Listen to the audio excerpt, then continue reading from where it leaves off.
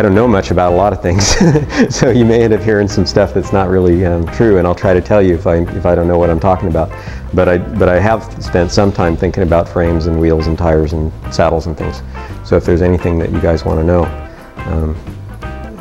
let fly. If you don't ask anything, I'm going to start selling you bikes. Okay, there you go. Let's see. Most of the stuff I've been working on lately has been based on trying to improve the fatigue strength of parts, or at least study and understand the fatigue strength of parts. Fatigue is something that most people don't know much about unless you've been an engineer, other than what happens to your legs when you try to climb a hill. It's not the same thing as what I'm working on. Fatigue is a particularly interesting thing. If you take a mechanical part and you load it in a way that doesn't cause it to bend in any given load, that is, if I grab onto the handlebar and push down really hard, it'll snap back to where it originally was, and you won't know that there's anything done to it. And for the most part, that's true. Unless you actually bend the handlebar down, you didn't do anything to it.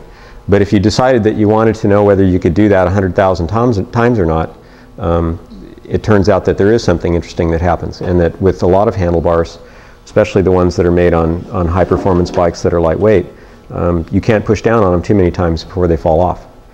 And there's a pretty distinct difference between what happens if you bend handlebars down or if you crash and bend them, and what happens if you have a fatigue failure. A fatigue failure in a metal handlebar always ends up with one half unattached to the bicycle. And you can imagine that's a real problem, because typically the way that happens is you go over a big bump, you land, or a jump or something, you land, and the next thing you know, you're holding on to part of the bike and it isn't really part of the bike anymore. So there are some pretty easy ways to solve those problems, and what we've tried to do from the point of view of making things light and safe is, before we sell anything, to make sure that the thing's pretty well sorted out for that you aren't going to have that problem. With respect to our frames, we worry about it because, one, if anything ever happened in the front of the bike, it could hurt somebody. But also because we have a good warranty on our bikes, and we want the bikes to last for a really long time. None of this would really matter. I mean, I come from a motorcycle racing background, and that's what I did before I worked on bicycles. And between races, at a world championship race on the Honda that I worked on, we would replace a quarter of the motorcycle and just throw away the old stuff. Now, with the stuff that's currently being made and sold on bikes, even the worst of it, as long as you knew that you had to replace it every 3 months or 6 months or a year or whatever, you'd never have a problem. And so if you were like we were then, and we knew what we had to do to keep the thing going and safe, there wouldn't be any problems with fatigue. On the other hand, if you're buying a bike and you don't know how long the parts last, or should last, and you assume that it's just going to last until you crash it hard or somebody steals it, then concerns about fatigue failures in the parts become significant to you. We design parts, for the most part, based on the assumption that you like to ride, you want to ride all the time, you'll maintain the bike a little bit, but not too much. And that if you wanted to ride the bike hard for 5 years or 10 years or whatever, that unless you hit a tree or rode it over a cliff, that you would be able to do that without the bike breaking. And that's the philosophy that we try to operate with. We don't make things that are new and make them out of gee-whiz materials just because the materials are available and they're the latest fad. It takes years to sort out the best way to do some stuff. And if you want to be first to market with it, whether it's a suspension bike or a titanium frame or a metal matrix composite frame or whatever it is that's the latest thing, it's pretty hard to do that and be certain that the engineering's right, that the thing will hold up, that it'll be safe in a crash, all those things. So we take our time on that. And that's because it's really important, we think, to do that. And it's because the way I ride and the way the people that I typically used to work for rode when I made custom bikes and learned how to make frames. It wouldn't work to have a bike that wasn't sorted out before we started. It wouldn't be fun to ride a bike wondering whether the next big bump you hit, the thing was going to come unfastened. So that's what we do. I don't ride that hard. I don't take that many chances anymore. I've got a family and I've broken enough bones now to know better. But I still remember back in the days when I took chances and would prefer not to have the thing come unfastened underneath me.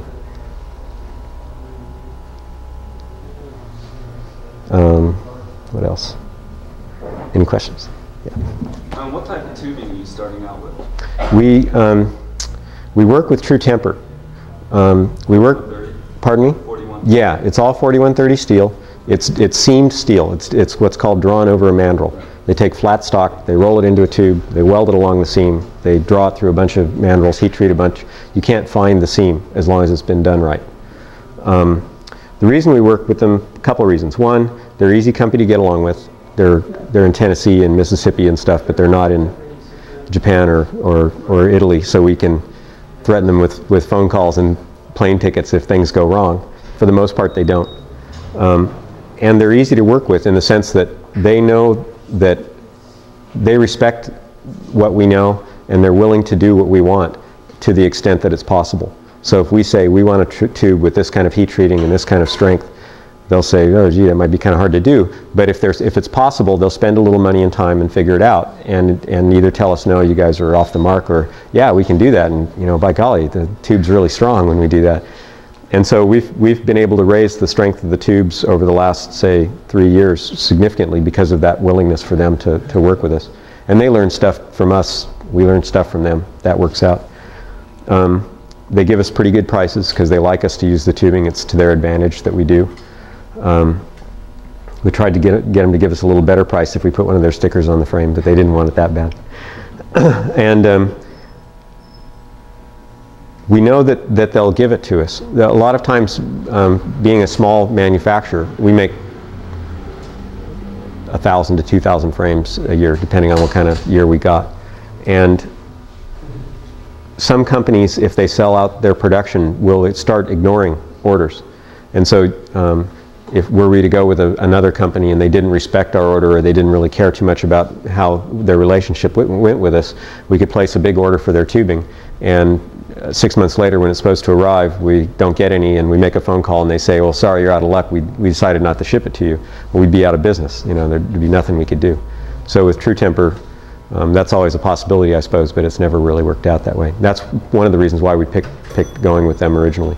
Since then, it's turned out that we've been able to make tubes that are better than anybody else's. So what wall thickness are you using? On the race frame, the ends of the top and down tube are 9/10 of a millimeter and the centers are 6/10. Then it varies around the rear triangle. So they're doing all your custom drawing and yeah. stuff? For the most part, what we do is we work from tubes that they have existing tooling for, and then we'll change lengths around a little bit. Occasionally we ask for stuff that they're not used to doing, and then we were always kind of leery of doing that because we could imagine them coming back and saying, well, yeah, for $50,000 we can make that tube for you, you know. But it turns out that a lot of those companies have huge inventories of dies that they've used for this or that project that they don't even know they've got. You know, they're sitting in some warehouse somewhere.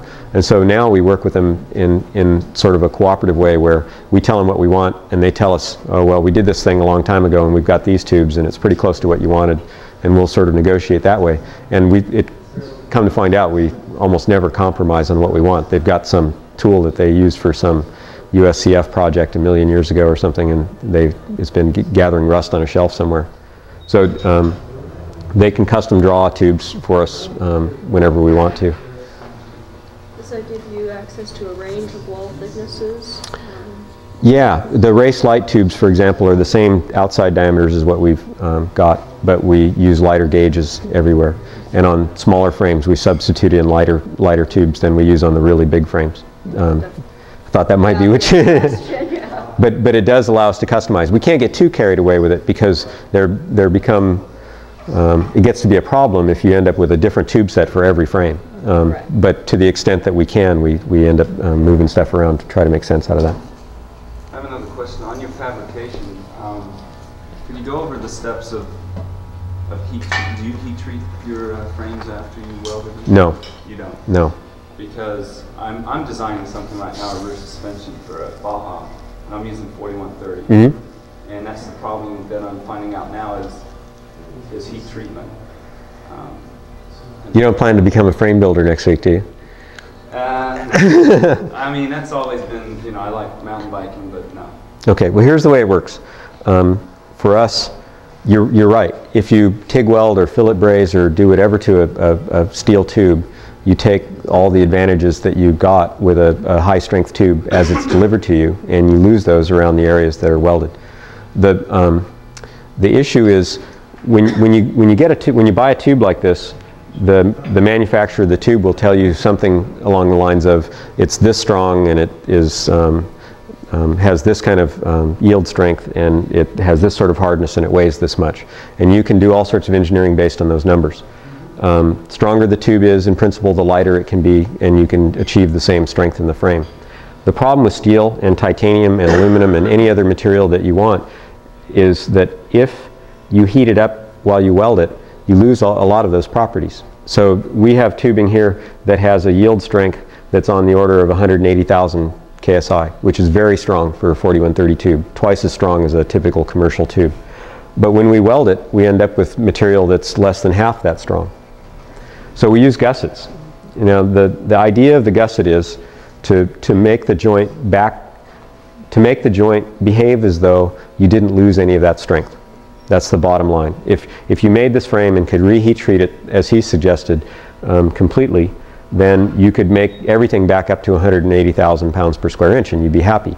When you weld it, you can't have that. But when you use the gusset, the way the gusset's shaped and the way it works, you end up with the material that's stressed the highest in a head-on collision or a jump in this case, back to the original strength. And that's the idea of the gusset. So you're stress relieving though after welding? No. No, and we think that's really important. You can, there's a bunch of ways to manage. That's a little bit more complicated discussion actually, what happens in the actual weld areas and what you'd want to do to relieve stresses. If you're making airplanes and the framework is connected together everywhere, the typical method of removing stresses that are in the joints are to go back and heat everything up with a torch and gently cool it down slowly.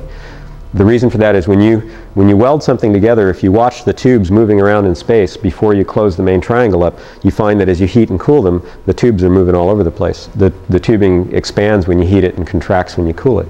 Well, there's no guarantee that it's going to end up back to where it started from when you're done with the whole welding operation. So something like this can have a lot of stress in it when you're done. If you sawed it open, you'd find it sprung open, and that would sort of demonstrate that there was all kinds of stress in there. The aircraft guys have to remove that stress or the airplanes fall out of the air. That's a bad thing. Bikes can't fall quite as far, so we probably don't worry about it quite as much. So they heat the whole thing back up, and that means that the whole area is relieved of stress, but the whole area is also weakened because you've heated it. They aren't worried so much about the strength of the thing as they are the stiffness of the structure and the fact that it won't fail in fatigue. We want to preserve the strength. So we have some other tricks that we do that will remove those residual stresses but not throw away the strength. As long as I'm assured that you're not a competitor, I can tell you about that someday.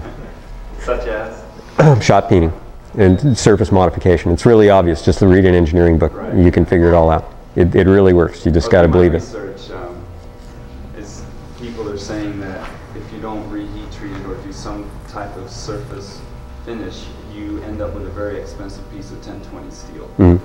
Yeah, that's about right. Because you lose half your strength through the weld. Right. process. It's even worse than that, actually. You have to be, you know, it even gets more severe if you don't do anything. On the other hand, if you do a little bit, you get a lot of the advantages back. And if you do as much as we do with gussets, then you get all the advantages back.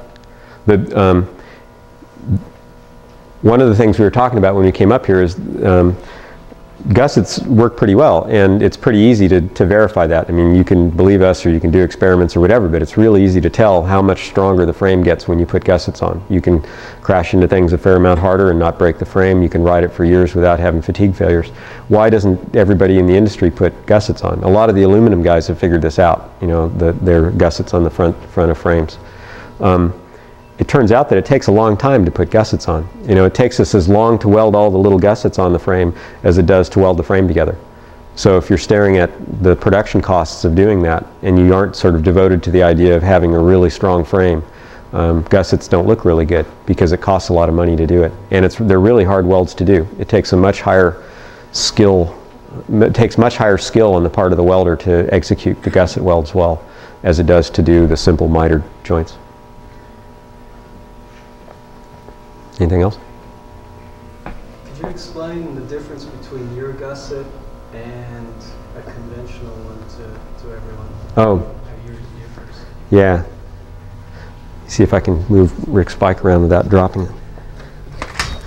The biggest difference in the gusset, or without destroying the displays, is, can you guys see this? The gussets are scalloped along the bottom. You can see it on the chainstay as well. They're cut out along the backside in a circular section here, and then they're not welded around that section. The welds come down the sides and then stop. That's planned. We didn't forget to do the weld. Though most people won't do it that way because they're afraid of what they don't know. The object of the thing is to leave the material, as I said when I answered the earlier question, to leave the material that's most highly stressed in the same condition as it was when it left the steel mill. And so if you made the weld around that area, what you would do would be to heat effect all that area that now is the material that's stressed the most highly. The shape of the gusset in that area is done so that there isn't a big stress riser. There isn't a big change in stress right at that spot. And the fact that it's not welded in that area is what allows us to do that without just moving the point where the failure will occur back to the end of the gusset. There would be a reason to do that if you couldn't do anything else. That would still strengthen the frame. But if you did that, you'd shoot yourself in the foot. You wouldn't get anywhere near as much of the advantage of you doing the gusset this way. The downside of doing it this way is that with a steel frame, you have an opening there that can allow some corrosive material in. And so one of the things we have to do is worry about clogging that area up with a sealant and making sure that there's no way that water can get in there. And the biggest problem is with people who sweat, and especially if they ride rollers in the wintertime or something and sweat drips off their chin and lands on the top tube and then rolls around underneath. I mean, you can take the paint right off of a frame in a month or two that way. But if you just rinse it with clear water, you know, it's no big deal. And all bikes have that problem around the cable guides and things, so it's not something that we only worry about.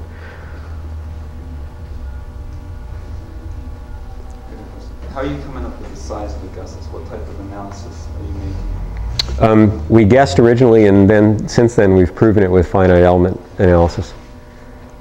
It turns out that if the gusset comes back a little further than the diameter of the tube, you protect the top part of the gusset from stress, which is what another question a lot of people ask is why the gusset doesn't go all the way around.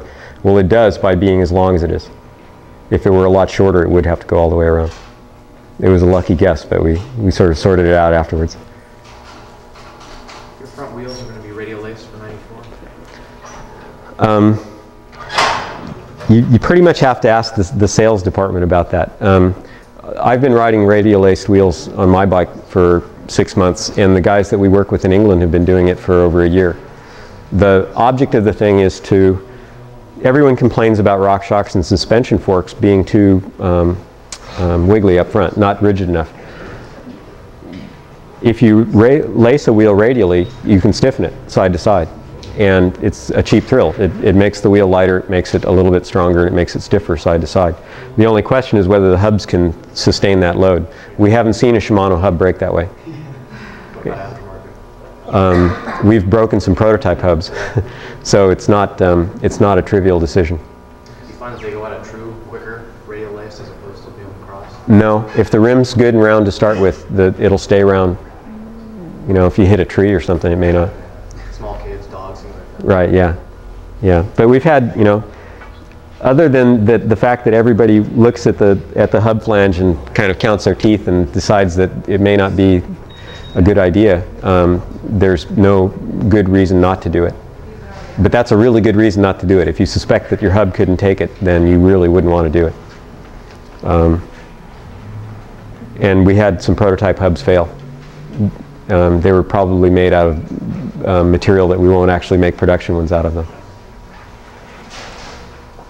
On the rear wheel, do you use different gauge spokes, dry side, non-dry side? Yeah, we've done a lot of research on the strength of wheels side to side. We work with race teams, and race teams were using our rims with Polestar hubs and went to a race down at Big Bear and broke half the wheels they had at the race. So we did some research on that. We made a fixture, well actually we had a fixture that we'd been using for some time, but we built some wheels up out of those hubs. And the fixture basically clamps on the ends of an axle and applies a really big load right to the side of the wheel and allows us to measure deflections and see what happens. We can do it real slowly and carefully. But it also will just continue loading the thing until it breaks, and we can see what the load is that you have to apply to break a wheel. In the process of doing that research, we found that by using 14 straight gauge on the drive side only, and then lighter gauge spokes anywhere else, you don't change the strength of the wheel. That's as strong as it can get, but you can make a wheel lighter. If you change those spokes to a lighter spoke, you start losing wheel strength really fast. There's about a 10 or 15% difference between a 7-speed XT wheel in lateral strength. The XTR wheel is weaker. That's just because it has more cogs on the freewheel and ends up getting weaker because of that.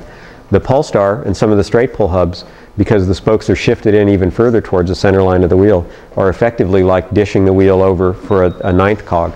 And those things went down another 15% in strength. Didn't matter whose rim it was. It could be Mavic, it could be ours, it could be Araya, didn't matter. So each time you dish the wheel over that much further, for whatever reason, adding a plate to the freewheel or changing the design of where the spokes attach to the hub, you lose strength in the wheel.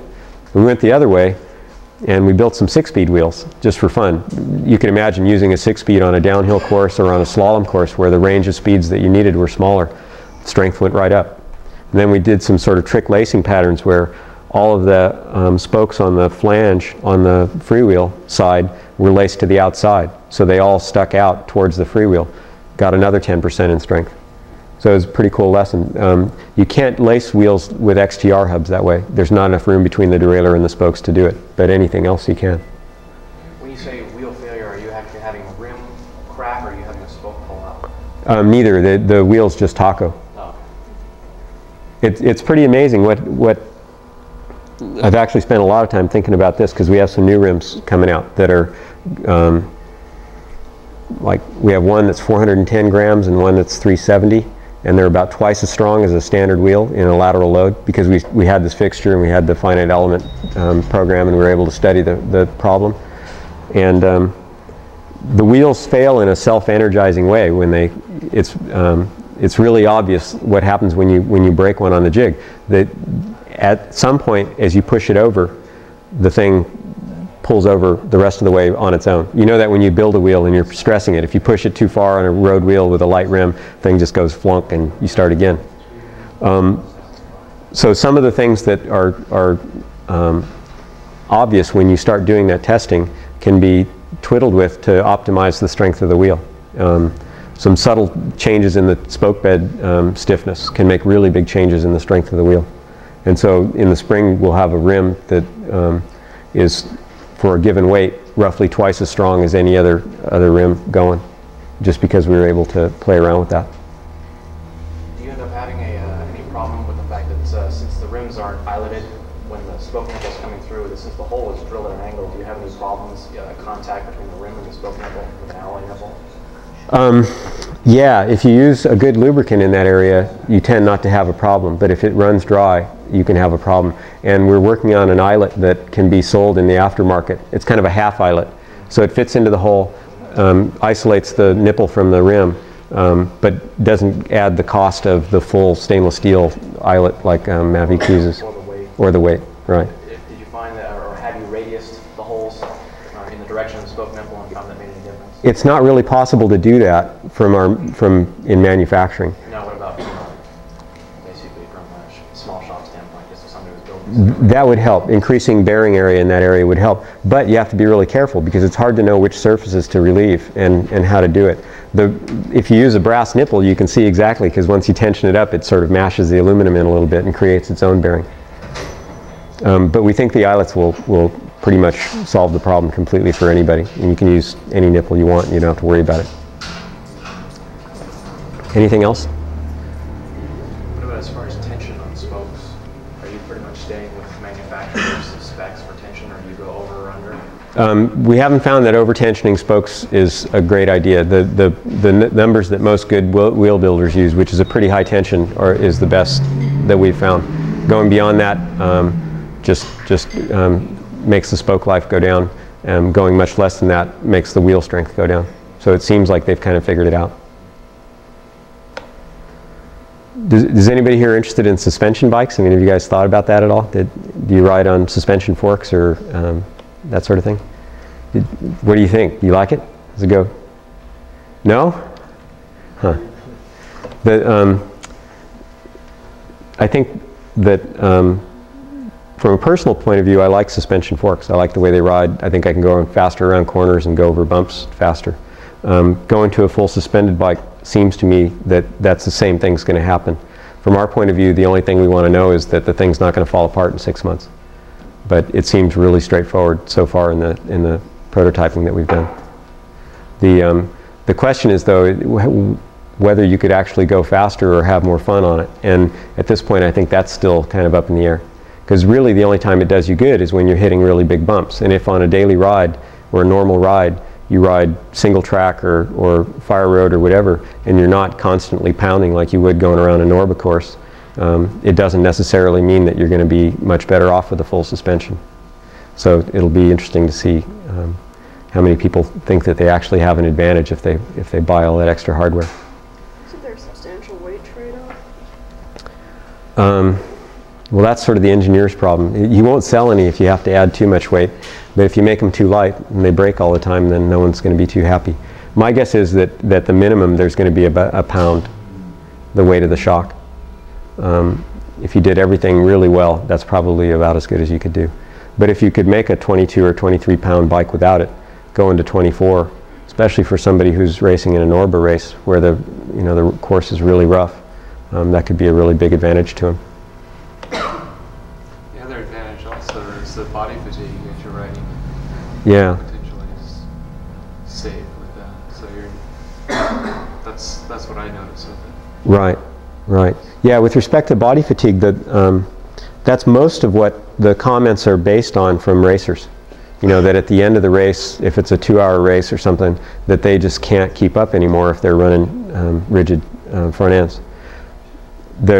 But what they don't realize, and what's pretty easy to show, is that for every bump you hit, whether it's the beginning of the race or the end of the race, you can go a little bit faster if you use suspension. And that's not trivial. That what you're doing is, without suspension, is you're making up for that in your legs.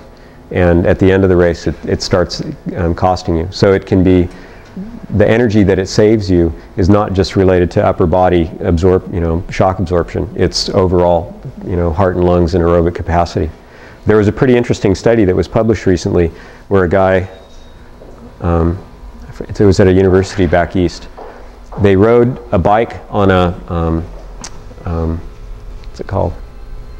Treadmill. And they glued a bunch of 2x4s on the treadmill belt. And the first problem they had is it's really hard to ride a bike on a treadmill because you're not really going anywhere. So a lot of the stability that you get from actually riding a bike down the road is lost. So they could only find a couple of guys who could actually stay on the treadmill on the bike. And there are all sorts of concerns about going too fast and the guy riding off and into the lab equipment. So that was one thing that they overcame by just getting guys that were really good riders. But they compared, they used a Proflex frame, and they compared the rider's performance by measuring his oxygen uptake with him riding over these 2x4s with the suspension completely blocked off, and then front only, rear only, and then together. And it turned out that his oxygen uptake was substantially reduced when he had suspension on the bike. Or actually, there was one woman in the test too.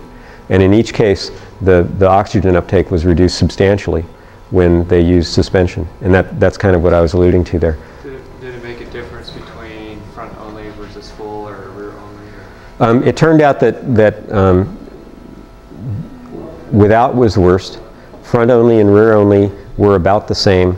Rear only was a little better. And then both was best. But whether or not front only or rear only suspension would work better for you in the field, you'd have to compare what they actually tested to know that. And the test was done with the rider seated exclusively. And I'd say that was why it would favor rear only, because you've got a lot more weight on the back wheel in that circumstance. But that overall, that may not be the case. But it showed without question that suspending that rider's mass and making shock absorption work reduced the amount of oxygen that they were needing to use to propel themselves. And it turns out that for some other arguments, you can show that if you need more oxygen, you're using energy, burning energy at a higher rate, and you'll be able to do less work in a given period of time. So it was a pretty convincing argument. I mean, it wasn't just a few percent either. It was like, 15, 20%, pretty big chunks. It was a mediocre experiment, but it proved a lot, I think. And if it got done well, it could prove a lot more. That, to some extent, substantiates claims of people saying that suspension works even going uphill if it's bumpy, and I think that's true. Well, that test, Keith, because I read that it was in Cycling Science, and that test was, the treadmill was canted at a 4-degree grade, so it was basically a test under climbing conditions only. Right. Can you talk about what you do to the front end for your suspension bikes? I know that you do something different geometry-wise. Right. Yeah, you hear a lot about suspension-specific designs, and that's kind of a nebulous term right now. It just means that it's okay to have forks on the suspension forks on the bike. What we did was the first rock shock that was ever made, we put on a Ritchie bike with a 69-degree head angle, and even though the geometry turned out to be horrible on that bike, the bike was really fun to ride because of the forks. But it was obvious right away that the thing was suffering seriously when you tried to go around a corner.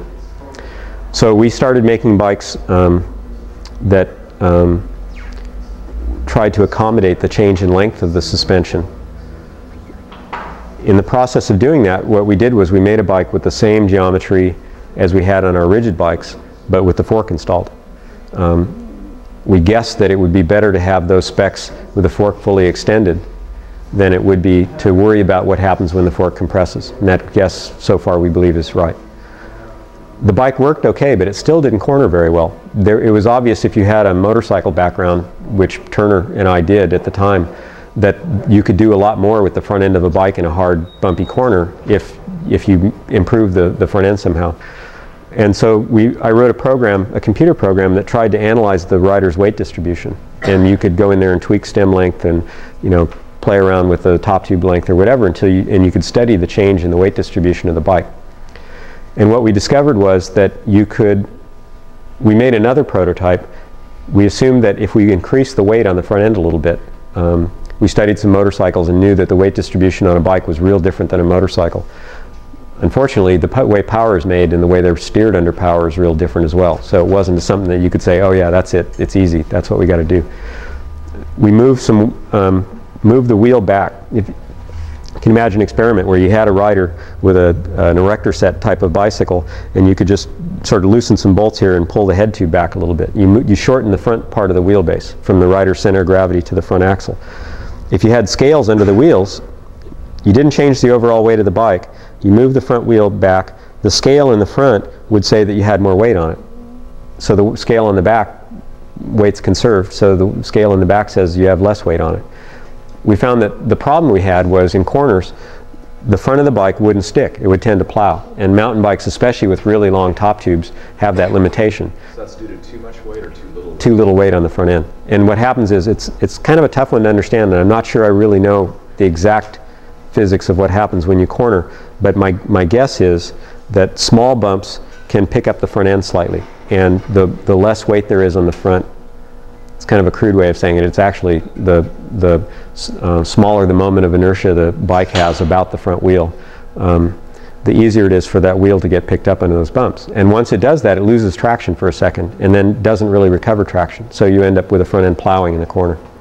It gets a little more complicated than that. It has to do with steering angle and the way the contact patch moves around as you turn. But it's basically that. By making some small changes in the front end, pulling the front end in, we were able to get more weight on the front end, and the bike started working better. And most of the way we analyze that is on single track, maybe up to 30 miles an hour. We assume that for the most part, that's where people ride their bikes most of the time. We know that's not true.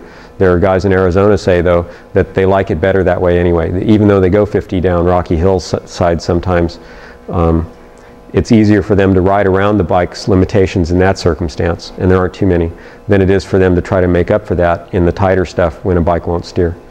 So that's, we've developed some bikes this year for downhill and for dual slalom especially, and we're sort of playing around with what we can do in that area. But for the most part, the way most people ride their bikes, especially in our area and in California, we think that concentrating on single track performance, 30 miles an hour and lower, is what will make most of the difference for a guy's day if they're out riding. We also use a crown from RockShox that has less rake, and that's part of the package. Pulling the front end in, increasing the trail, putting more weight on the front end improves the way the bike corners. What does that do as far as the other handling, as far as climbing the other areas? Well, the weight distribution I was talking about was for a seated rider. When you get out of the saddle and you're going up a steep hill, the real issue with respect to climbing is where your center of gravity is and where the back wheel is. If your CG gets behind the back wheel, you just flip over backwards.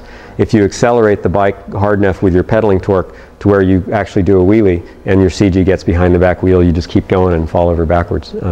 If it's too far in front of it, you don't get any traction. You just spin the wheel. And so the relationship of the pedals, handlebars, and rear wheel pretty much establish what happens there. And it's kind of unrelated to some other areas of the bike for the most part. And we pretty much left that alone. We used to, when we had horizontal dropouts, let the rider tune where they like that. And some people like the longer chainstay, which makes the bike corner a little better. Some people like the shorter chainstay, which makes the bike climb better. Some people like short chainstays just because it looks cool and they think it's better to have short chainstays. But because a lot of the hubs were coming with aluminum flanges, which we hadn't anticipated when we originally designed horizontal dropouts, and you could just yank them out when you sprinted on the pedals or climbed a steep hill, we had to stop doing that. There was no way we could control what kind of hubs were used on our bikes. So now we have vertical dropouts and we had to sort that out. So if you did bring the front wheel back, did you then extend the stem length? Or did you keep that the same as far as, in other words, if you had two bikes the same, so if you brought the front wheel back and you had people climbing, seated, let's say, in constant position, would you wheelie first on the wheel that's further back, or does that? Our assumption was that the stem would be extended back to its original location. So the way we figure it is, the guy's going to get on our bike and he doesn't know whether the top tube's a quarter inch shorter or longer. He's going to reach forward and he wants the bars to be in a certain place. So that means that whatever we've shortened the front end, they're going to have to add back onto the stem length. And that's what puts the weight back out onto the front wheel that we want. It turns out that bar ends are kind of an interesting feature in that respect. Imagine that you did that and you said, I want the bars really stretched out because that's the position I'm really comfortable in when I'm going up long, steep hills. At some point, that really compromises your ability to do really technical stuff, because you can't shift your weight back far enough behind the saddle to go down something that's really steep, and you just end up going over the bars. Bar ends are kind of an interesting compromise there. You can keep your bars back a little closer to you and use the bar ends in those situations where you want to get really stretched out. Then when you get to the serious technical stuff, the bars are back a little bit and it lets you move around on the bike a little bit more.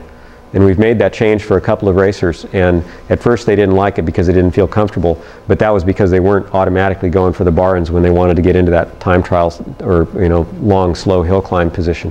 Once they adapted to that, then having the bars that half inch or 3/4 of an inch closer to them let them do a lot more gymnastic kind of stuff around the bike, and they could get away with that really steep downhill where your chest has got to be on the saddle or you just can't make it. But it just let them do that instantly and then get right back out of that position real easily. And that we think is really important. There's kind of a trend amongst the ex-roadies and the mountain bike Nazis in our area where they just want to have a bike that's about a mile long and have a really short chainstay, and the bars have got to be right about here, really low compared to the saddle, because those are cool things. But they aren't always very smart things to do when you want to go fast. What's the difference between the light frame and the other one? The seat tube and the wishbones are the same. Everything else is different. The race light tubes are all the same diameter, but they're a thinner wall everywhere, and they're heat treated to a higher strength. What's the weight cutoff then? It's about we don't do that. it turns out that we've had enough 125-pound guys that have broken everything in sight that we think that that's a really bad way of doing it. If you had a 180-pound guy that rode real easy, they could ride one no problem. If you had a 180-pound guy that rode really hard but didn't crash into rocks all the time, they could ride one.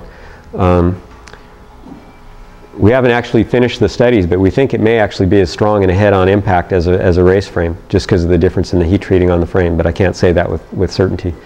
On the other hand, you could have a 135-pound guy that liked to jump over buses who probably should ride the race frame just because it gives him that much more fatigue life and that much more sideways strength. So if he lands off a jump really sideways, the rear end of the thing's a little stronger and will resist flexing or bending over. It probably has more to do with your riding style than your weight between 130 and 180 pounds. Above 180 probably isn't a very good idea to ride a race light. Not because it's not strong enough, but because you'll find it flexes around underneath you too much when you're doing really fast stuff.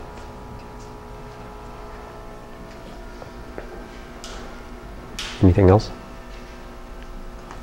Come on, I'll tell you anything you want to know. Talk about the wishbone rear triangle. Okay. The advantages. When we decided we wanted to make a really light frame, the first thing we did was make some out of SL Columbus road tubing, and that was a really light frame. The problem was that when you put the rear brake on, the only thing that happened was the chainstays flexed apart. The cantilever brakes push in on the rim, and as Newton said a long time ago, those things just push back out on the chainstays. Well, the rim's pretty stiff, and the pads are rubber, but they're also pretty stiff. So what happens is the chainstays flex out. We connected the cantilever bosses with the wishbone loop using a fairly large diameter tube. It's not real heavy wall, but it's a little heavier than some of the other tubes back there in order to get the stiffness that we wanted on that part of the frame. It makes the brakes solid, and the way you can do that is you can pull the brake pretty hard and the lever just doesn't come back to the grip. We didn't want to put that kind of tubing everywhere in the rear triangle though, because that would add a lot of weight to the frame and it wouldn't really increase the stiffness of that part of it much. So instead of doing that, we ended up cutting them off and sleeving in a much lighter gauge tube, basically back to the SL gauge seat stay below that. So it gives us the strength that we want, it keeps the weight low, and the stiffness and strength of the thing otherwise is adequate. We don't have failures there. So it was a way, by making the frame a little more complicated, to make it a little bit lighter and also serve better for the rider from the point of view of using the brakes hard. We're working on a way to do that in a single tube, but it's a really difficult butting operation. And so it's one of those things that we're working towards eventually, but we haven't been in a big hurry to do. And then the portion that goes up to the seat tube then is, does that increase rigidity and strength and have to just be a mono? No, it doesn't. Actually, it would be a little stiffer probably if it weren't that way. But what we found is that the influence, imagine trying to put a bending load side to side through this really long skinny tube all the way up to the seat cluster. The things that influence the rigidity of this tube are, to a large extent, how rigid the tube is from there down. And so by adding a bunch of weight and material up here, you really can't influence the stiffness of the structure much. And we know we don't want to add a bunch more material down there. So by doing this, if you were just to isolate this part of the thing, if you added a bigger tube, you could make it a little bit stiffer side to side. But when you put the whole thing in the assembly and tried to measure how much change that was in the frame, it would be really small. So we decided on this was adequate in terms of stiffness and strength, but reduced the weight of the bike a little bit. The art of frame building is to not get carried away on any single area of the frame, to make everything sort of uniformly strong and stiff. And if you blow it in any particular area, you just end up paying a really big weight penalty and you don't get much back for that. That's true of almost all of the bicycle. For example, if you decided you wanted really stiff cranks, that is, you didn't necessarily want stiff cranks, but what you wanted to do was push on the pedal and not have anything between your foot and the back wheel where it was attached to the ground stretch much or flex much. You could go out and buy really stiff cranks. That probably wouldn't do much good for you. If you doubled the stiffness of the crank, halved its flex, you probably would affect the whole system by only a few %. The problem with that is that the bottom bracket spindle is the culprit in there. if you can do this experiment real easy. You just get the bike and you push the pedal straight out in front of you, and you get about 5 guys to hold it so you can jump on it a little bit, and you jump up and down on it. And you can see that what's happening is the bottom bracket spindle's just twisting around. It's not very big compared to the crank arm. And so trying to influence the stiffness of the bicycle, if you thought that was a good idea, is tricky. You have to find the point, the component in the bicycle that's flexing the most, and put all your energy and work into that. And if the bike's designed right, and current bicycles may not be designed that well in that one regard, unless there is an area that is really the weak spot, there's really not much you can do about it. On forks, for example, if you wanted to stiffen a fork, you could just work on the steerer. When Fisher said he wanted stiffer steerers and decided to make them 1.25 inches, he was right. That's the place to influence the stiffness of the front end of the bike. So is there a reason you're not doing it? Huh? Is there a reason that you're not doing it? Yeah, we don't think it really affects how fast you can go and how much fun you can have, and it definitely affects the weight of the bike. Do you think the invention of the shorter bottom bracket spindles and the low profile cranks help that rigidity of the... Not significantly, no. It's the diameter and the shape of the spindle itself that really hurts. By shortening it a little bit, you probably could influence it, just proportional to the amount that you shortened it. You might also notice, though, that those cartridge spindles have the bearing support inboard really far compared to where they were before. That doesn't influence the torsional deflection, but it really influences the bending deflection a lot. The other problem is that the race is actually ground into the spindle on those, if you ever cut one apart. And it just necks down to a real small diameter just inboard of that seal. And so that also sort of defeats the purpose. I think most of that was done so that they could slap them into bikes really fast. The Taiwanese assembly factories have air guns that they install those things with. And you can imagine the damage that you could do to a cup and cone set if you had to adjust it with an air gun. So they buzz one cup in and it hits in seats, and they slip the cartridge in, turn it around and buzz the other one in, and it just comes down solid and they're done. The adjustments are all done internally.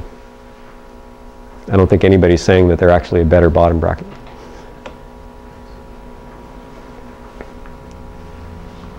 What else is up? We have new bar ends for this year. We've been working pretty hard on. They're magnesium tubes, and they're coated with a powder coat that's kind of rough, so it allows a glove surface to grip really well even though it's wet. We have a new seat post that Rick doesn't have because we actually don't have any yet, but they'll be out in a month or so. We've got a carbon fiber seat post that weighs, the lightest one's about 180 grams and the heaviest one's about 230 grams, and they're real flexible. So that we found that if you don't support the saddle with a very flexible saddle pillar, when you hit bumps, the saddle moves around a little bit and it takes the edge off the bumps. Works really good. We have some that were so flexible they're scary, and they work really good. Unfortunately, they don't hold up. But we had a chance to prove the theory. It's sort of an extreme case. Why don't Keith, because I'm sure carbon fiber seat posts are, for those who still wish to have children, are kind of a scary concept. So you insert inside of it. Yeah, I have children, so I don't have to worry about that. Yeah. The problem with carbon fiber that we found in testing was that it was really strong, but where you tried to clamp it, it would just crush right under the clamp. So we reinforced it on the inside with a piece of metal, an internal gusset, and wherever you squeeze down on it, you have to have that piece of metal on the inside to reinforce it. So what we've done is limit the range that you can clamp on. We had there had to be a problem with using carbon fiber this way, and that's it. You have to know what length seat post you want, and you can't just cut it off wherever you want and clamp it wherever you want. The advantage of it is that we made a test fixture, and the test fixture clamps real rigidly on the end of the seat post and applies a load about here to the seat post. And we studied a bunch of seat posts that were out there, and we knew which ones bent and which ones didn't, and tried to decide how strong a seat post would have to be to work. And working with the composites guys, we've got a seat post that will take, it's over a 1,000-pound load here without breaking. And the very best aluminum post will barely get over 600. And the worst aluminum posts, the ones we know break in the field, are at about 400. So we've got a carbon fiber post that unless you do a huge impact on the saddle. You know, one of those things where you're 10 feet off the ground and your feet come out of the pedals and you land on the saddle, in which case a broken post may not be the worst thing. We don't think they're going to break. You know, they may be susceptible to what's called bruising, where if you come in and slam it with a rock, you can get a little bit of damage going and then later have a problem. But we think the seat post is probably not very susceptible to that kind of damage. So it'll probably be okay. We tested a bunch of parts in impact as well, handlebars and stems, and it was pretty scary. I don't know how many of you guys ride with carbon fiber handlebars. Is there anybody here? No shop jockeys here that have carbon fiber bars? None of the carbon fiber bars that we tested passed the impact tests. What that means, and you can kind of suspect this with carbon fiber, it doesn't bend, it just breaks. There's no such thing as plastic deformation or bending, yielding in carbon fiber. And so we decided, we worked hard on a carbon fiber bar and it fizzled out. We decided that at a load that a bicycle should never see, you would not want let's see. You would want to have to apply a load to the carbon fiber bar, a bending load, that would be so high that you would never encounter that in the field. Or if you did, it would just be in a horrendous crash and nobody would really be too concerned about it. But never like off of a big jump or when you hit a big jump or a big bump. You would never want that load to break a bar. And we investigated all the carbon fiber bars out there, and without naming names, none of them passed. It was really straightforward. And Answer Hyperlight bars passed, and inexpensive OEM bars passed. They bent, but they didn't break. And the Hyperlights didn't even bend. And that probably means that our test, we did some calculations. We think our test is pretty valid. But it's at this point just a matter of time, we think, based on that test, before somebody hits a bump hard enough on a carbon fiber bar to just have half of it come off in his hand. One of the British journalists that I know was over staying with me last night actually, and he was at the World Championships, and there was a really rough big drop-off jump at the World Championships in France, and there were half a dozen people that broke handlebars on that jump, and they were all fatigue failures. And by that I mean an aluminum bar, no matter how hard you hit it up to a point, will just bend over. And these were aluminum bars that broke, and they just fractured, and the guy would hit the ground and half of his handlebar would come off. And it was because they had accumulated damage throughout the year, hadn't replaced the bars on a regular basis, and when they hit that one big load, what was left of the bar couldn't support it. It's a pretty serious deal if you think about it. What else?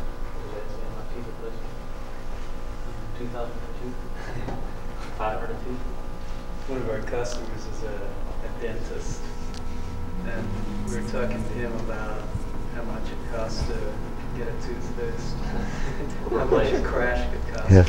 I had a couple here that I have some familiarity with that. What else? Where do you guys ride around here? Would you have to drive a long ways to ride, or can you ride? Minimum of 45 minutes or so. Do you have to go to the Sierras, or are there hills before that, or? There are a few before that. Yeah, there's a few places that aren't too bad. Most of the real nice stuff is an hour and a half or so away. Mm-hmm. Under snow now. Okay, so there aren't too many easy rides right out your front door, right out into the trails. Can you ride in the summertime here? I mean, is it? I have this vision of Sacramento where you can fry eggs, out in the sun and stuff. No big deal. You guys are tougher than I am.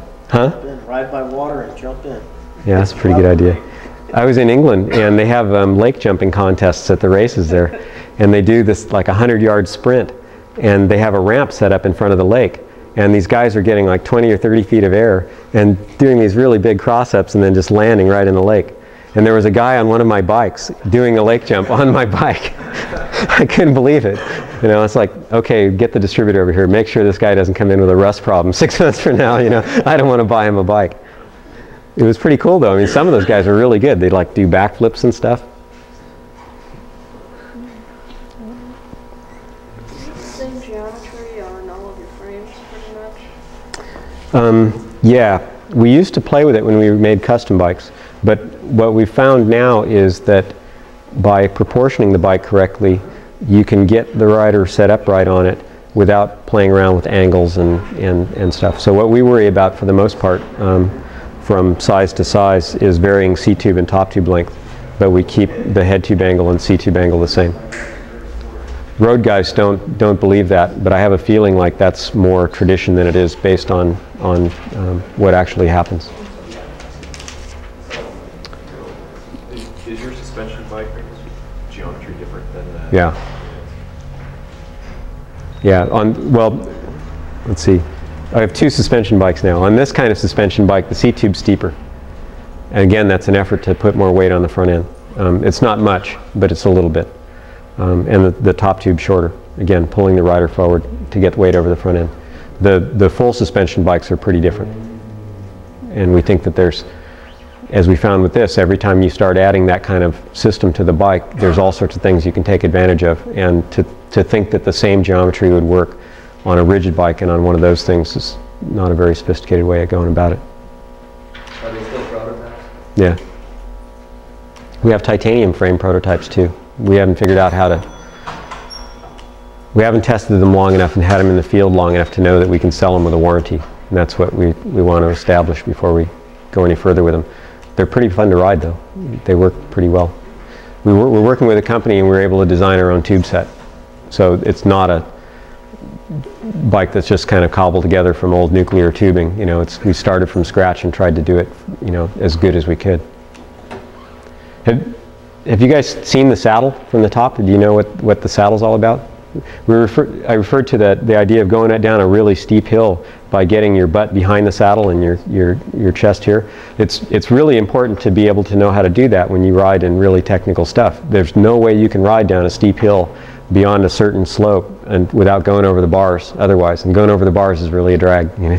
It's like, it's really slow and you have a real long time to look around for the soft spot to land. And there are places where there's no soft spots. You know, you just land on the rocks and it's no fun.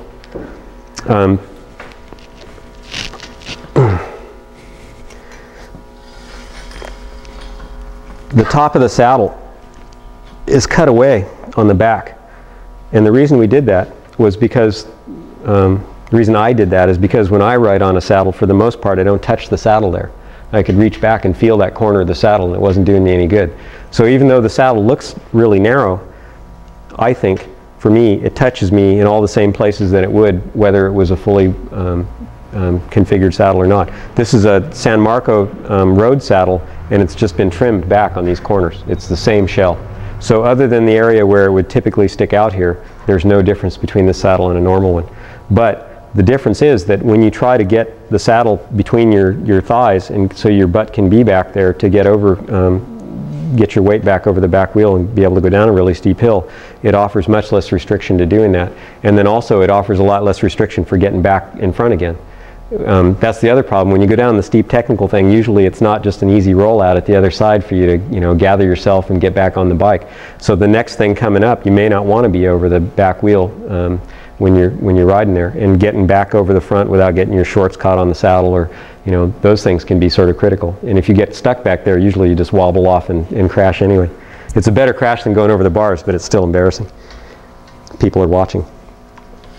So that's the idea. And the basis for it was to try to alter the saddle in a way that wouldn't change what happens when you sit on it. We're working on a wider version because a lot of people have complained, especially women, have complained that this saddle doesn't really do it.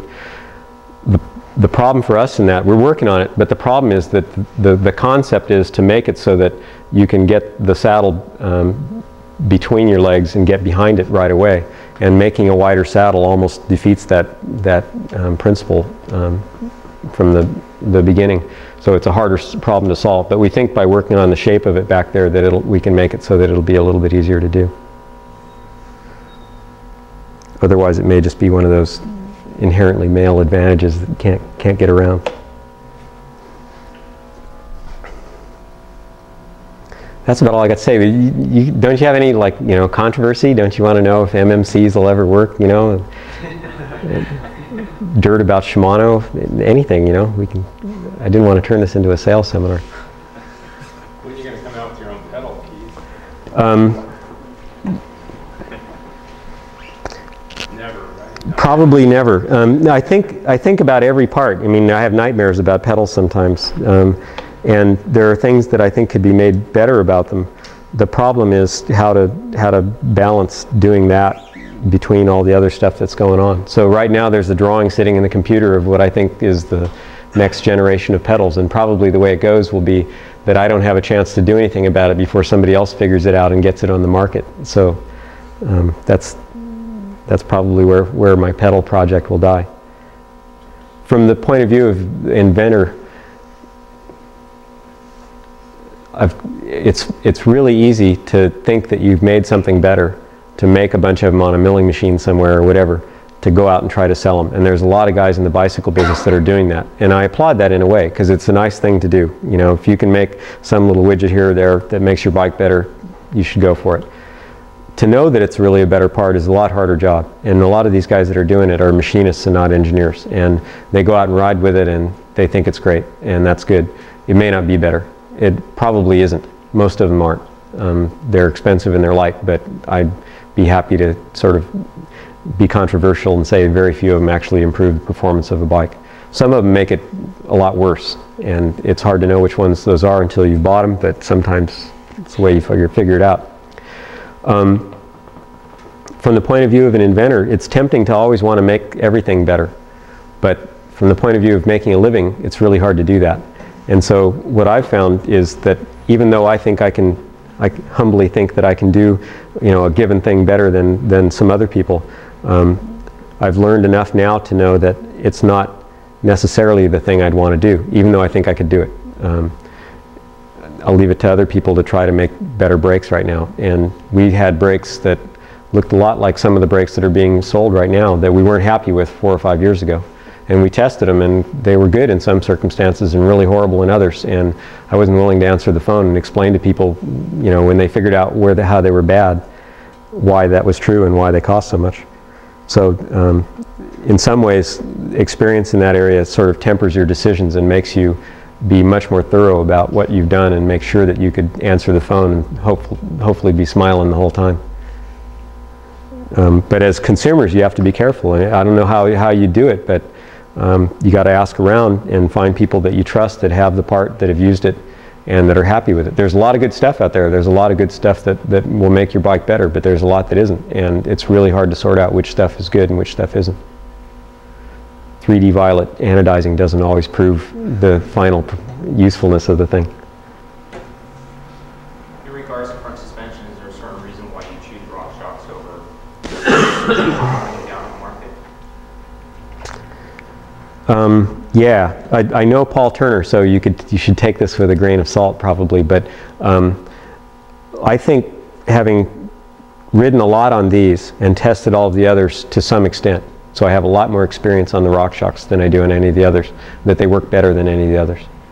Compared to like the Manitos? Yeah, yeah.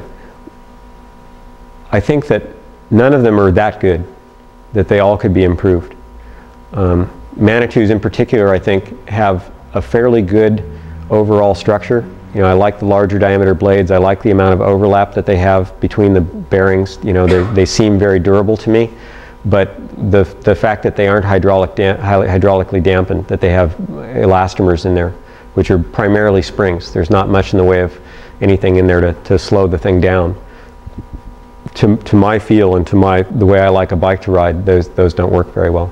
And we've done a lot of tests on that. They're a little better than RockShox, but not much. And yeah. Well, now I should say we tested last year's model. I haven't tested this year's model, and they've taken a lot of material out of it to lighten it up. Because I don't know, one of the generic assessments that I've always done is just grab the front brake and twist the handlebar. Mm-hmm. You can see how much the brakes, I mean, flex and stop, you can watch them. And right. I don't know, I've always felt that the Manitou flexed a great deal more than the RockShox does. The way we measure that is we clamp the fork in a head tube. We support the stem rigidly with a bike on its side, and then we apply a force to a wheel and make an actual measurement of the deflection of the fork as a function of the weight that we apply. And we haven't found, again, not testing the latest model of Manitou, that they deflect more than RockShox in that circumstance. They're always just a little bit better. If you put titanium blades in them or something, it all goes out the window and then they start flexing a lot more. To be frank, from my point of view, that's never been a real bother in riding. You know, it sort of bothers me that I know that that happens, but when I'm out riding, if that happens while I'm turning, there's so much else going on while I'm making the turn that doesn't end up affecting my ability to make the turn. There are some circumstances where, you know, if you're going along in a rut and you're on the side of the rut, you feel like the rut can kind of grab the wheel and pull it over. That probably is the most significant thing that bothers me about it, and it's not that big a deal. I figure if I'm in that bad a shape anyway, I probably deserve to, you know, go flying out of the rut on my head. I think that for the most part, the benefit of the hydraulic suspension is the big deal for me between RockShox and Manitou. And if they both worked harder on their designs, I'd be really happy, because I don't think either of them are that good. They're okay. A lot of the mountain bike industry is based on fads, and the people that are involved in the manufacturing of the parts that are subject to those fads are really paranoid about getting things to market quickly. And so a lot of times development goes in the tank when the object is to get things available for, you know, the Anaheim show in September, and nothing else is really a priority. And so you have to be really careful about that. And I think RockShox over the years have proven that. The RS1 was kind of a disaster. The Mag-20s were a real disaster. And the Mag-21s are actually working pretty good. And now these, hopefully with the aluminum sliders, will be even better. But that's a big question. But it sounds like, at least from my point of view, that they've got the basic idea stable. And now they're starting to make incremental improvements on that stable design, where before it wasn't stable. They were still fishing around for stuff. And I think a lot of the suspended bikes that are coming out are the same way. They're probably going to have big problems in the first 6 months to a year, depending on how hard you ride them. And the next generation will be much better, and the next generation following that will be much better. And maybe it takes 3 or 5 for them to get really sorted out. And it's up to you whether you feel like you need the advantage right away and you can live with the downside of a bike that maybe wears out quickly or has some other mechanical problem. And if that is to your advantage, then you just got to know going in that you're going to be replacing little parts more often than you would ordinarily. And if it isn't that big a deal, then you just wait until it's obviously sorted out. When you say the 20s were a disaster, what was the problem? They broke. The damping didn't work very well in them. The damping tended to screw up on the inside pretty often.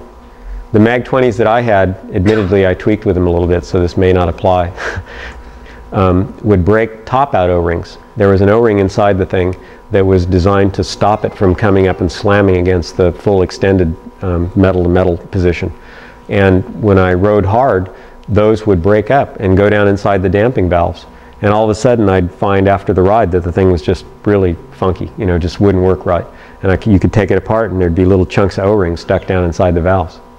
If you're sensitive to the way the thing is working, you will notice that.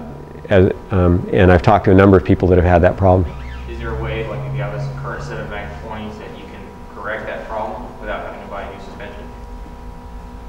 You just replace the O-rings on a regular basis. I mean, I never got to the point where I was paranoid about it and did the maintenance ahead of schedule. But, you know, every couple of months I'd end up having to take them apart and fix them. And it was kind of a drag. So, and they're not horrible in the way they perform, but from the point of view of a manufacturer or an engineer, there were really blatant flaws with them. And I think that it was inevitable. It could have been sorted out had they waited 2 years and just done research and development for 2 years, in which case somebody else would have gone in and made a fork that was worse and sold a whole bunch of them and been a hero. And so they decided to take that gamble, and they didn't do too badly. I mean, there's a lot of people that raced with them and were happy, and I was happy when I rode with them for the most part, but when they screwed up, I wasn't very happy. If you're good at servicing them and you know that happens and you don't mind taking them apart every now and then, it's no big deal. Back to the racing motorcycle thing. I didn't like putting crankshafts and transmissions in engines every other race, but you know, I didn't have anybody to bitch to, so all I had to do was do the work and hope the racer could win some races. You had to address a lot of inaccuracies as far as magazines are concerned? Magazines are for the most part inaccuracies with ads between the inaccuracies. Most of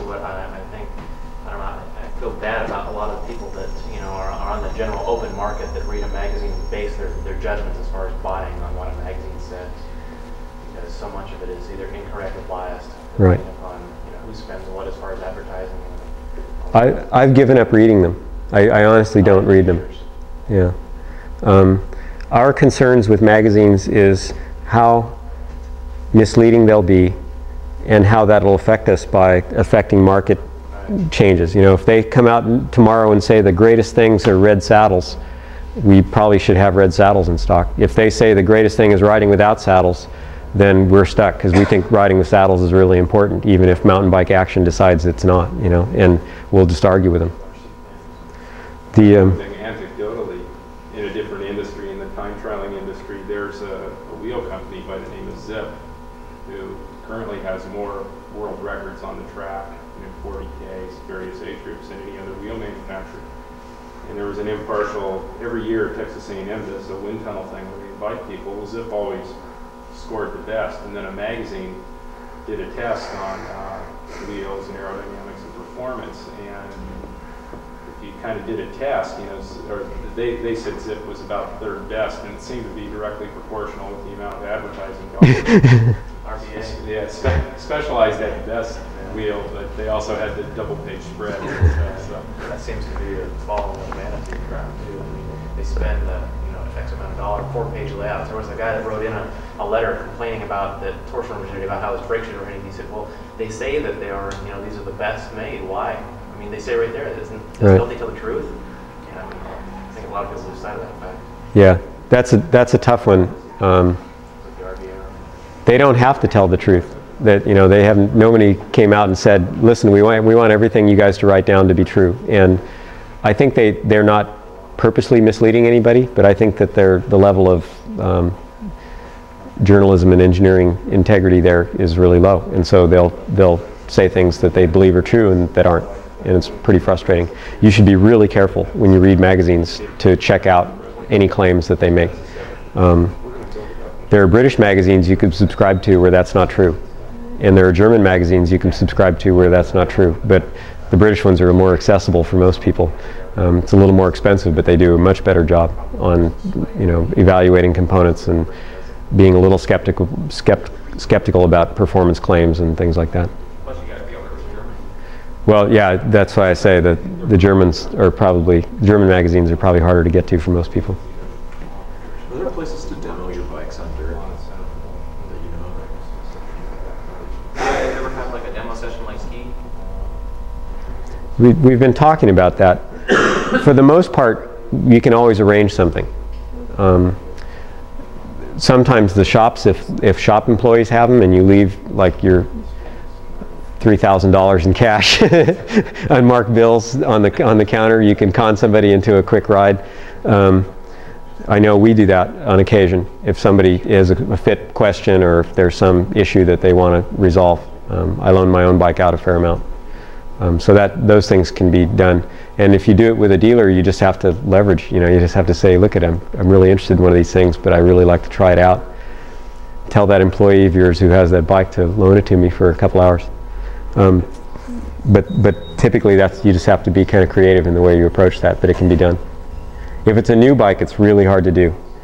The things end up just looking used after the first 15 minutes. Not beat up, but just dirty and harder to sell.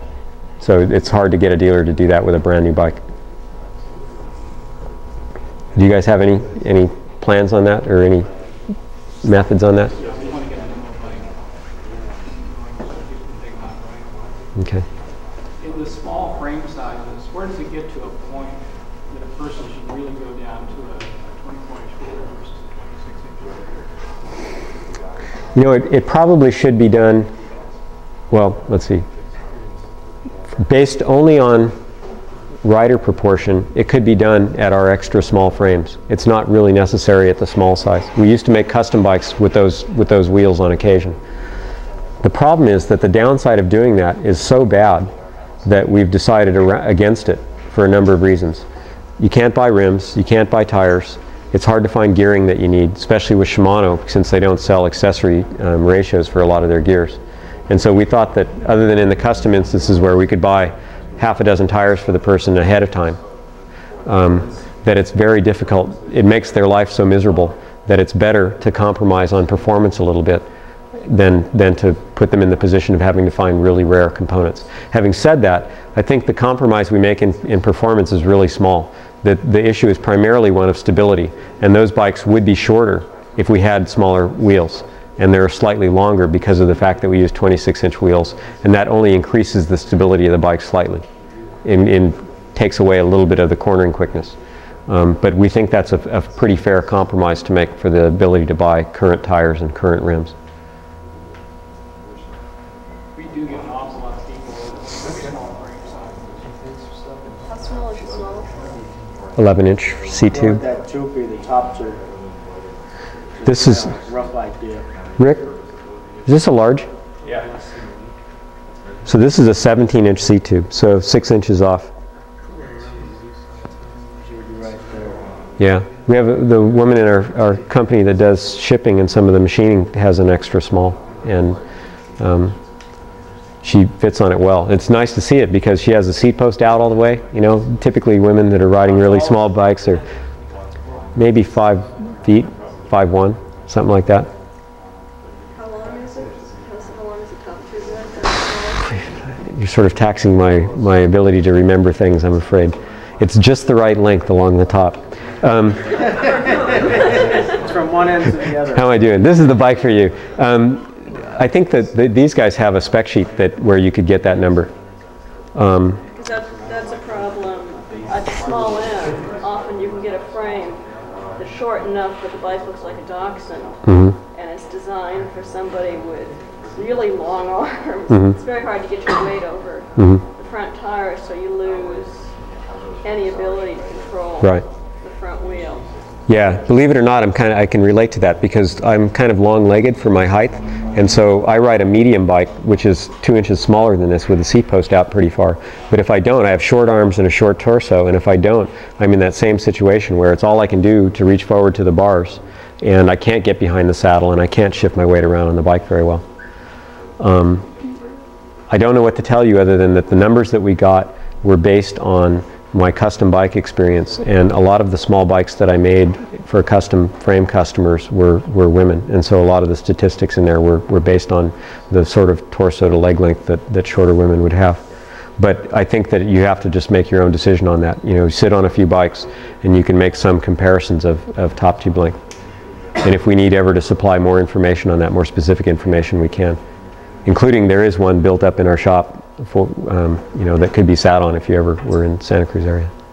It's really hard to make decisions about expensive bikes and sizing them in advance when you can't actually sit on the thing and, you know, tweak with it a little bit and make sure that it's just the size you want. A lot of that information can be gotten from an old bike though, even if it doesn't fit you right.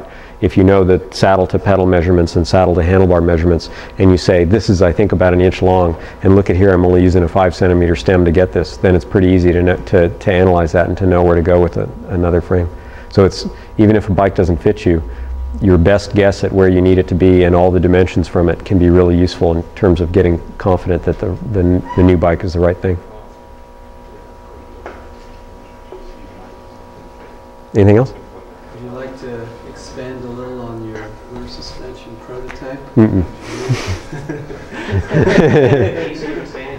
Yeah, I remember reading that article, Bicycle Guide, probably about 2.5 years ago. I did that interview with you. Right. I showed the guy the drawing, but I wouldn't let him talk about it. I remember it was mentioned and it was in the works, and we've been asking periodically since then, and it's like, well, when it's ready, we'll tell you about it. Yeah. I'm tempted, like everybody, to want to have the first and the best, but I can't know that it's the best unless we have time to work it out. And that's what we're doing right now, is taking time to work it out. Yeah. The other thing is, even my best guess at this point probably will change pretty dramatically in, say, within the next 5 years. Because when we come out with something, it'll be what I think is the best thing I can do, given what I know we can make it out of, and what will be reliable. And then immediately I'll probably decide that I could do a lot better and start working on something else. So it's not going to be the last word for the next decade. But I'm going to make sure that it'll do exactly what we say it'll do, and that you know, it wouldn't fall short in any significant way, so that no one will be pissed if they buy one and come back a year later and say, look at the thing's falling apart, or it doesn't really hold up very well, or something like that.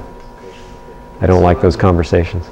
One of the problems is with the triple chainring, of getting something where the bike is going to work in a similar way, no matter what chainring you're in. Right. A lot of the bikes, are pretty much all of them, are going to behave differently.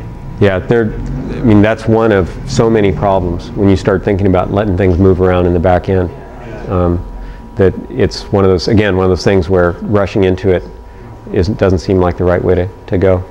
Does anyone here ride with an ALSA stem, a flex stem, or one of the, whatever they're called? I rode with an ALSA for quite a while. What did you think? Did you like it? In some ways, yeah. And it was nice from a comfort point of view, but it was a little unpredictable some of the time. Do you think you could, if you had the same course and some time to train on each, that you could go as fast on the course as you could on a Mag 21 or a Manitou or something? Depending on the course. Bumpy. Rough, bumpy, technical, you know, have to know where you're going and where the wheels are pointed. I don't think so. But it was nice. The steering felt really good on it, but after a while the stem started to get a little bit of play in it, and then you lost some of the precision from the lower fork up in the upper part of it. That's my point about durability of suspension bikes. You can see a lot of them have like 15 moving parts, little links and washers and pivots and things all over the bike. Imagine what happens as the clearances in all those things change as you ride in mud or, you know, dust or whatever. To restore, like the stem, to restore it to its original condition is not a trivial job. You know, going in there and fitting new bushings and rebuilding the whole thing. And we did some of that with motorcycle stuff and found out it was no fun at all. And trying to work it out in some simpler way became a real significant thing. Not that you couldn't make that work well, but the object of all those little moving parts made it very difficult to keep and maintain.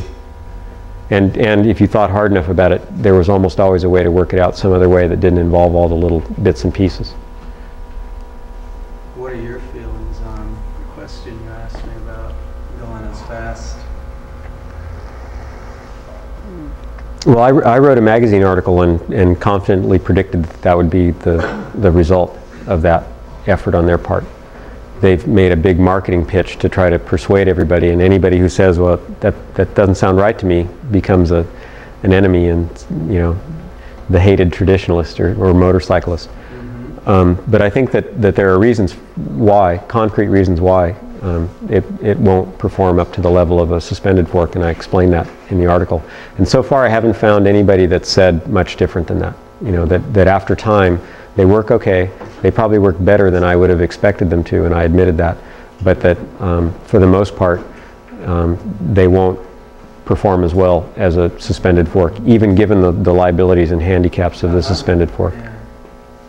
Yeah, I was surprised how well it worked. It wasn't as bad as I thought it might be. Because when you just push it down on them, they feel really springy. Right. Your arms are acting as a damper to Right. an extent. Right. It worked pretty decently for what it was, and as long as you kept the limitations in mind, it did Right. certain things very well and other things not that well. Right. Okay. Wheel tracking with a suspension fork is far better. Right. Okay. Well, I'll leave you guys to your Saturday. It's my birthday today, so I got to get home and party a little bit. I want to thank Adventure for having me here, and hopefully I raised a little bit of controversy here. You guys can argue it out later.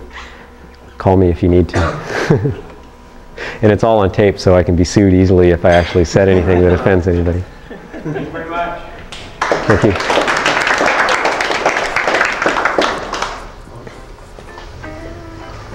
I was talking to Heim, it's probably about a year ago.